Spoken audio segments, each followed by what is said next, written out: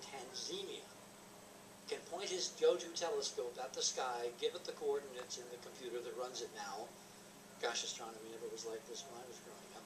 You actually had to visually find stuff. And bingo, there it is, right in the center of the field of view. It's astonishing how far we've come. But again, you're only as good at that end, observing, as your data. If this data was not right, you could not have amateurs seeing Elenine all over the world, including Francis Walsh, who's a really cool amateur in Texas, who did the same thing that Leonid Elenine did.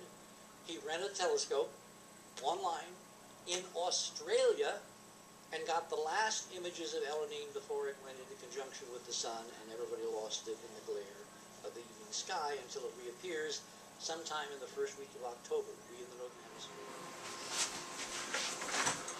Good afternoon, everyone.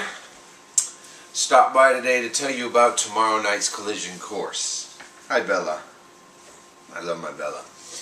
So, tomorrow night, my regular show, collision course on freedomslips.com/revolution radio starts at 8 p.m. Eastern, like it does every Friday night.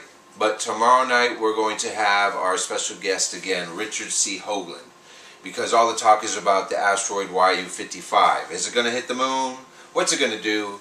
Well, we're going to talk more about it.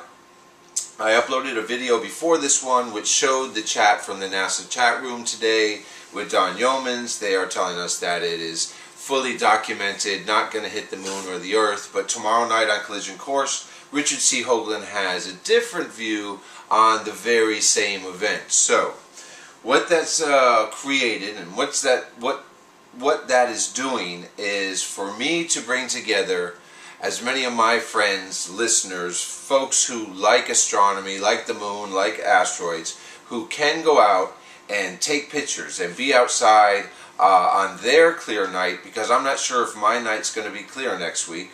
We got our fingers crossed, but I've seen the weather for Texas and it's not too good. So I need your help.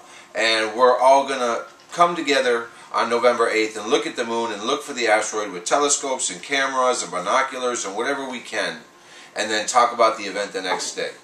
And all the pictures I get and video clips I get, I'm going to be making a video montage.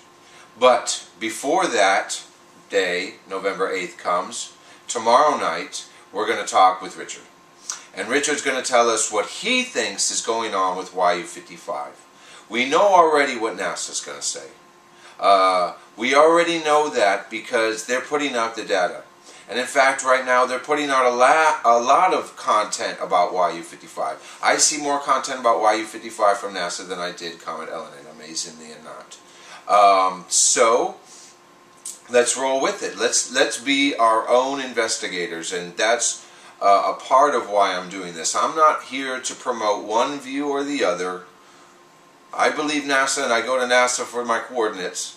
And when I use my coordinates, I always find the object I'm looking for. So that tells me something. But then I have friends like Richard, who I enjoy. He's my friend. And he's going to help us work it out. He's going to give us the alternative so that we're prepared for the alternatives.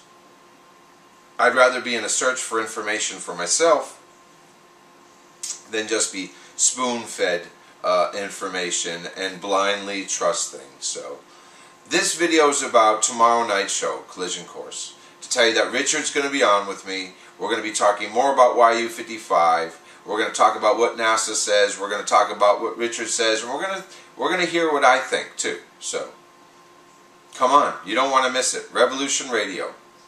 It's freedomslips.com/Revolution Radio. Check it out in the description. I'll leave the link and the time and who's going to be there in a short description. My name's Francis. I'm your host, and we'll see you there.